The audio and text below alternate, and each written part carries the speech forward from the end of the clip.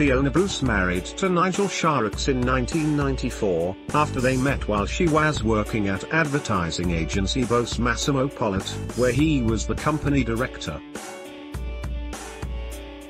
They have two children called Sam, who was born in January 1998, and Mia, who was born in 2001.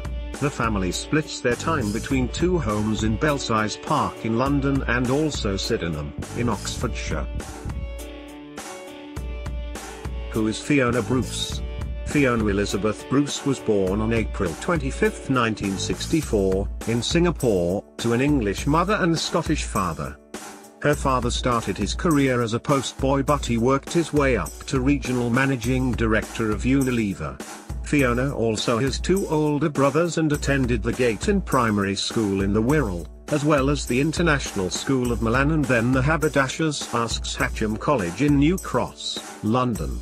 In her teens, she also worked as a model for the stories in the girls' magazine Jackie. Fiona studied Hertford College, Oxford, and read French and Italian, but was also a punk during this time and sung in rock bands. She even dyed her hair blue for a week, before attending the University of London Institute in Paris. Fiona joined a management consulting firm for a year after leaving university but hated being there. She said, "I dreaded the meetings, the tedium, the fact I was in the wrong job. I was so unhappy. I used to cry in the loos at lunchtime."